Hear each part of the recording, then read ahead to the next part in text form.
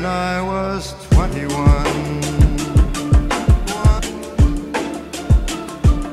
What's going on, guys? Kooks46 here, bringing you a brand new video. I wanted to let you guys know about the new event that's coming into MLB The Show tomorrow called the Time Warp event. So on the ShowNation.com, it was announced that the new event will be starting tomorrow, and the description says the 4th Diamond Dynasty event in the Show 17 will be the Time Warp event. Assemble a team of only legends and flashbacks. The event allows any tier of player, but your team overall is limited to 80. So you could have golds, you could have diamonds, you could have all the good dudes you want, but your team is limited to 80, so you can't go too hard. You can't have like a ton of diamonds, you can't have a ton of golds. Like, you gotta, you know, pick and choose where you want to have your good guys and stuff like that. So 80 overall limit. Of course, this event is going to be free to enter like they all are, and this event starts tomorrow, June 7th at noon Pacific time, and ends June 14th at 12 Pacific time. So it goes for a full week, which is actually really good because these are 6-inning games, so the games are going to take a little bit longer, and you need 40 cumulative wins to get the top cumulative win reward. So 40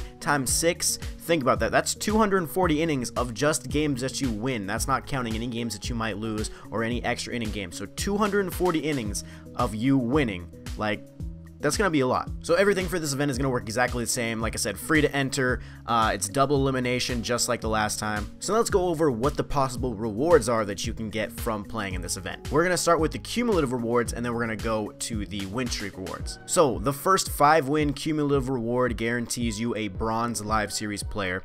The 10-win cumulative reward is a guaranteed live series silver.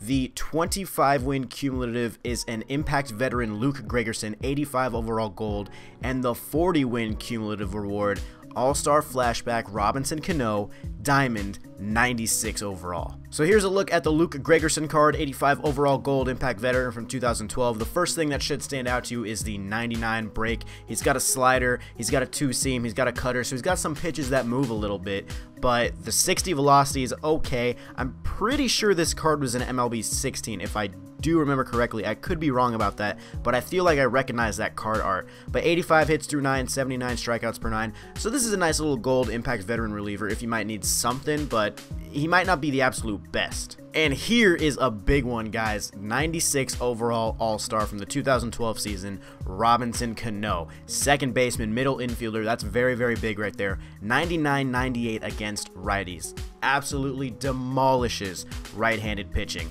56 or 59-45 versus lefties is a little bit shaky, but this is very similar to the Curtis Granderson card. I think Granderson has more speed, but it's similar. He's got really good fielding, obviously one of the best fielding second basemen you can have in Robinson Cano back to when he was playing with the Yankees. So really, really good card right here, guys. Brand new diamond, flashback Robinson Cano. So now let's move on to the win streak rewards. So the 3-win streak that you get is a guaranteed bronze.